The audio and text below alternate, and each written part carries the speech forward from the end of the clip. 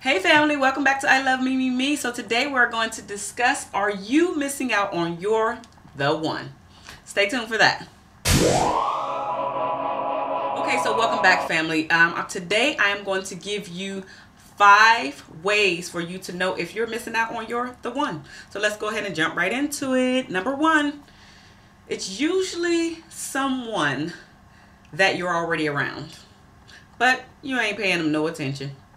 It could be that guy that has been trying to get your attention for umpteen years.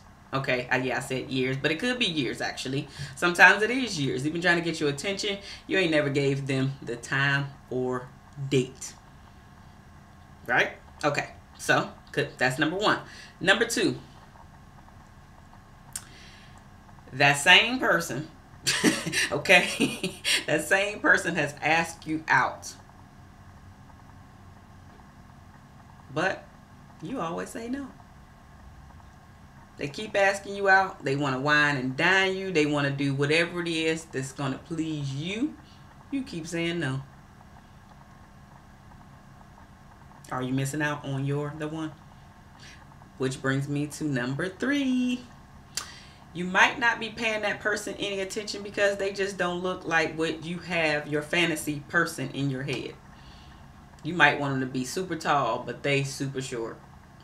You might want them to be muscular, but they tall and lanky, right? You might want them to have a big old butt. It's flat as a pancake.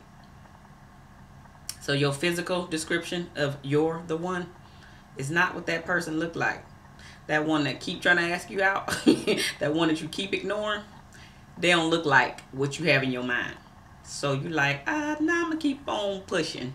I'm gonna wait till that big old booty come by. I'm gonna wait till that tall, fine, muscular X, Y, and Z come on by. Just think about it. Have they? And if they have, why are you still single? Think about it.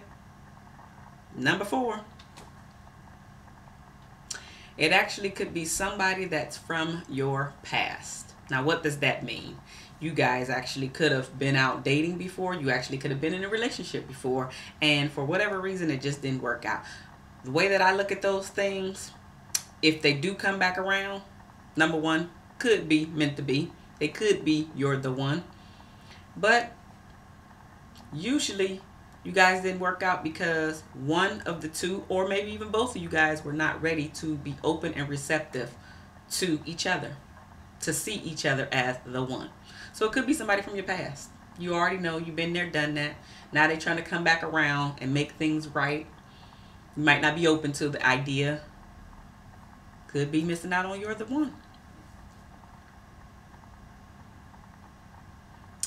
Also, that same person that's been trying to take you out, that you've been ignoring, can't get your attention, don't have the physical features that you're looking for in your mate, could have came back from your past. That same person, guess what? You can actually be yourself around them. And that's number 5. You can be yourself around them. You don't have to put up this whole facade. You can let down your guard. You can actually be vulnerable with this person. But you're not giving them any time of day. So go ahead and think about these things. Those are the 5 things. I'll go through them really quickly. Number 1 is they're usually someone that you have been around, but you're not paying them any attention. Number 2, they have asked you out multiple times on many of dates, and you have always said N-O, no. Number 3, they don't look like the physical person that you think should be your the one. Number 4, it could be somebody from your past that you just don't want to give the time of day anymore because whatever happened, it was horrible. Now you like, no, not doing that again. That's number 4. Number 5, you can actually be yourself around this particular person. So again, think about these things. See if they actually fit into what you think as your one. Maybe you could go ahead and give that particular person a chance now. Don't feel bad about it. You can give them another chance. Anyway, think about it. Take all of this in. Soak it up. Thank you guys for watching my video. Give me a thumbs up if you like it. Share it with your friends and family on all of the social medias. And don't forget, I am writing an online program for your relationships, to go ahead and tighten them up so you guys can get healthy romantic relationships on your own time, on your own schedule. This is going to be released within 6 months. Again, I'm just dropping it out there to get you guys, get your wheels turning, let you know it's coming up, it's coming up, it's coming up. All right. I'll see you guys in the next video.